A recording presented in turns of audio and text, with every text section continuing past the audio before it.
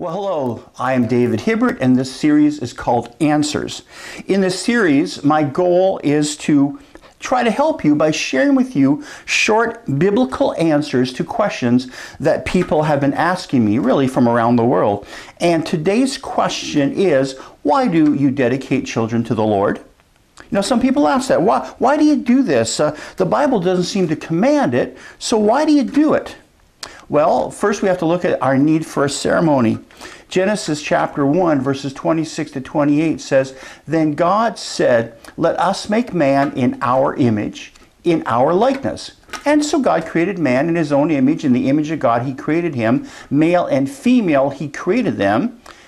And then God blessed them and said to them, 'Be fruitful and increase in number, fill the earth and subdue it.'" See, every human being is created in God's own image and likeness. And they're then commissioned to be fruitful, to impact their world, and to leave a legacy for the next generation.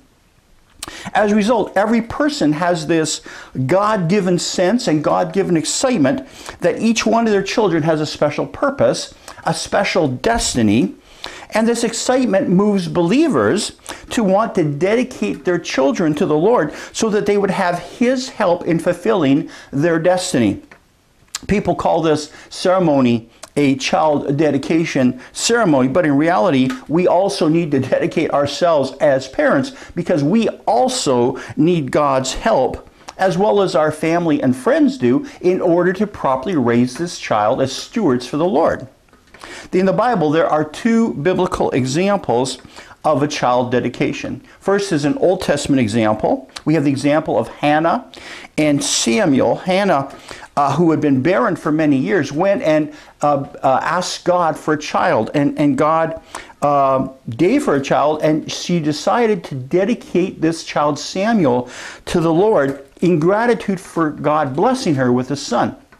1 Samuel chapter 25 to 28. Elkanah and Hannah brought the boy Samuel to Eli the priest, and she said to him, "As surely as you live, my Lord, I am the woman who stood here beside you praying to the Lord.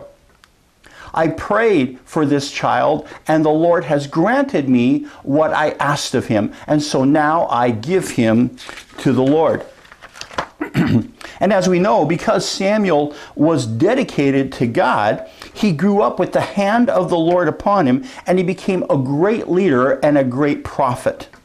We also have a New Testament example of child dedication, the example of Mary and Joseph, who brought their child Jesus to the temple to be presented to the Lord.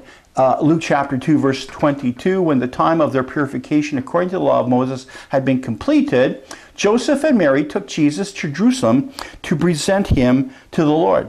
And so even though Jesus was the Son of God, Mary and Joseph still felt a need to dedicate him to God so that God's hand would be upon him.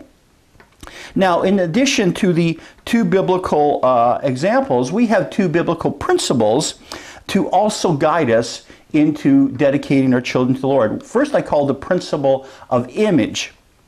And it's taken from Matthew 22, that started off innocently when people came to Jesus and said, "Is it right to pay taxes to Caesar, to an ungodly leader?" Matthew chapter 22, verses 15 to 21. Then the Pharisees sent to Jesus saying, "Tell us, what do you think? Is it lawful to pay taxes to Caesar or not?" Jesus said, "Show me the tax money." And so they brought him a denarius, and he said to them, "Whose image and whose inscription is this?" And they said to him, "Caesar's." And Jesus said to them, "Render therefore, or give therefore to Caesar the things that are Caesar's, and to God the things that are God's." So the coin, Jesus said, was created by Caesar and had his image imprinted on the coin. And so Jesus said it was right to give that coin back to Caesar in taxes. Well, the Bible says that every child, as we already learned, is created in the image and likeness of God. Those children have God's inscription, God's imprint on them. And so therefore, as God's stewards, it is very right for us to dedicate our children back to the Lord. The second principle I call the principle of building a godly pathway. The second principle is found in Proverbs chapter 22. It says, train up a child, this is verse 6, train up a child in the way it should go, and when he is old, he will not depart from it. See, when parents choose to dedicate themselves and their children to the Lord and look to God for wisdom and guidance, we start to build this godly pathway for our children to follow in from the day they're really as an early babe. And they grow, they stay in that pathway and grow into maturity, okay?